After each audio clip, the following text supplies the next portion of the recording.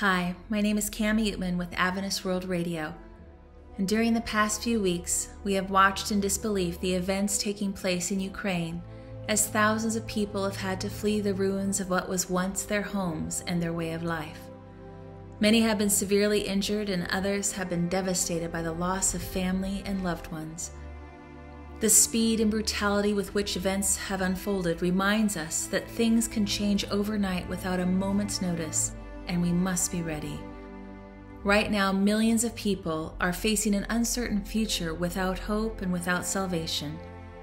But amid the sadness, separation, and grief, there are a few rays of hope shining in the darkness. We have been receiving reports from our Adventist World Radio staff in Ukraine, and we praise God that our radio tower still stands and continues to transmit messages of hope and salvation.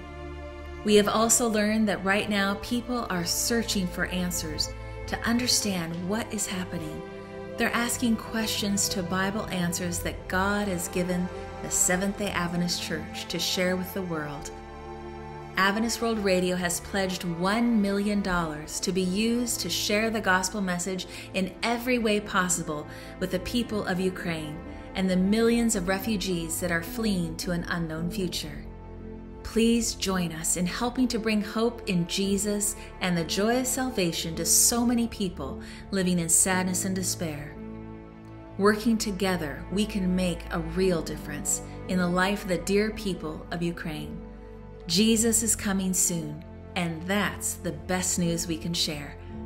Thank you, friends, for partnering with us in the greatest calling ever, in the saving of souls for the kingdom of heaven.